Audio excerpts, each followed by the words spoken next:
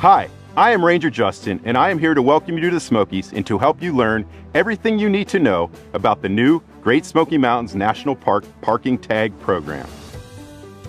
Keep watching, because in this video, you'll learn when you need a tag, how to get a tag, and where to put the tag on your vehicle.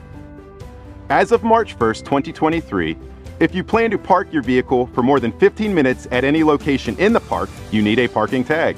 You can purchase a daily, weekly, or annual tag online or in person at visitor centers or automated machines. If you purchase a daily or weekly parking tag online, you will need to print the tag yourself and place it in your vehicle. All annual tags purchased online will be mailed to you, so you need to plan accordingly. If you purchase the tag in the park, an automated machine will print the tag, or a visitor center representative will hand it to you in person. Once you have your tag, it must be visible in the front, lower passenger side of your vehicle. Digital copies on your phone won't work. It must be physically displayed, and the tag must include the license plate number matching the vehicle where it's displayed.